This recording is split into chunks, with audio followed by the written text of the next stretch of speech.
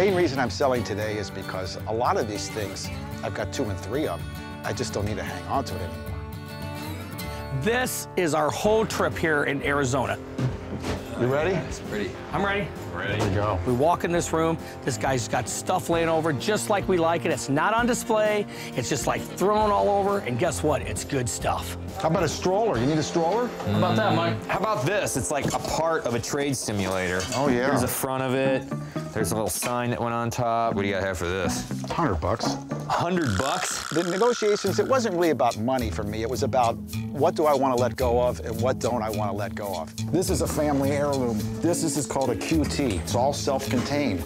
So if you heard the police coming, you could pick it up and throw it in the trunk of your car or put it up. Oh, okay. This guy had everything. This is the kind of place that we've been searching for hundreds of miles. The hotel radio. One of the cool things I saw that Ronnie had was this really awesome metal radio. It had the original decals on the outside of it. I mean, this is a coin-operated radio. It was 25 cents, had a date on it, copyrighted 1946. How much is that? $60. At $60, there's no meat on the bone. How about 50? Okay. All right, $50? This was an awesome piece. I've never seen one before. You know, it's unusual, it's different. I had to pop. Ronnie, how about these pretzel things over here? Ah, yeah, that's a beauty. What do you get on the pretzel tins? I'll go $20 each on those. 20 on each? How about if I buy 2? Golf game. 2 would be 40.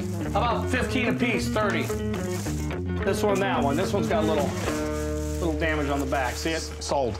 It was a lot of fun dealing with Mike and Frank. They're great guys, and that's what made it fun for me, because I could see that they love the antiques, they enjoy it, and also it was a little bit of, you know, infighting, because they know exactly what this stuff is worth, and so do I.